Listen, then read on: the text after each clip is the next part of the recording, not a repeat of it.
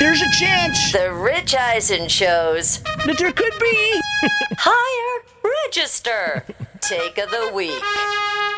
All right, Chris Brockman, you ready? You go first. All right, I'm going to talk NBA, Rich. All right. The news all week, the gigantic Harden to the Nets trade. It's worked out. Harden's meeting with the media right now. Called himself an elite player, an elite teammate, an elite leader. Well, that's a lot of elites. Kyrie Irving is expected to play this week. He's elite. Kevin Durant's been an MVP throughout the first part of the season. Elite. I think this Harden trade's going to work out for the Nets. You do think so, huh? I think they're going to the finals. Wow. Ooh.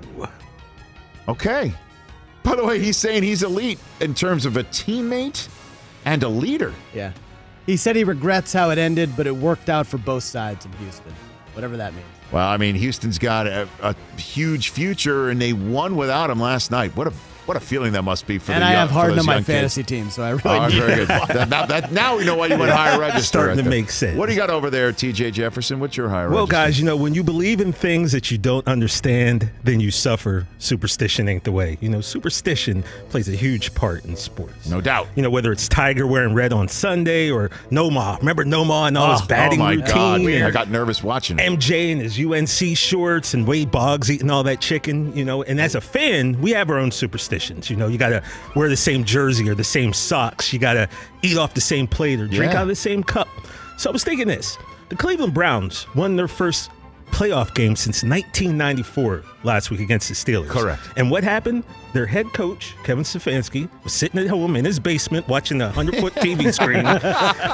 And because sitting in the same seat is something that's kind of like a superstition for sport fans, maybe, and I'm just saying, just maybe, Kevin Stefanski should stay home for this playoff game. That's tremendous. Maybe. That is just fantastic. To keep it, I'm telling you. copacetic. Maybe he should stay home. I'm telling you, Excellent. I have extended. I extended many a Don Mattingly hit streak by staying in the same spot where I was watching the game. I totally get it. Nate Zagora, Well my boy, done. think about that, man. Maybe Stefanski Well done. stays home. Excellent. It's not the Kansas City Chiefs. It's the fact that he did not stay at home and watch the game from last week. Well done, TJ. Thank you, sir. Okay, so we were all wondering, what was Doug Pederson thinking by putting in Nate Sudfeld? What was he doing? And we were wondering, is he trying to get himself fired? And then we thought, okay, he's just doing what was asked of him. We found out after the season was over that he was going to have his job. He was going to stick with his job, and he was going to have an exit interview with Jeffrey Lurie, and it was all going to be just fine. Then he has the exit interview with Jeffrey Lurie, and then he's fired. And even Jeffrey Lurie admitted he didn't deserve to lose his job.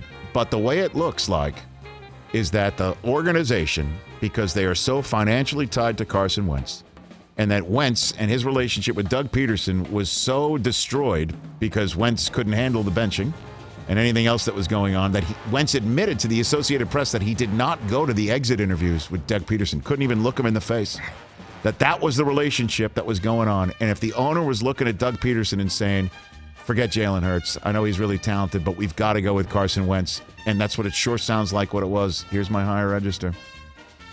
Maybe Doug Pederson knew what he was doing all along. Maybe Doug knows what he's doing after him.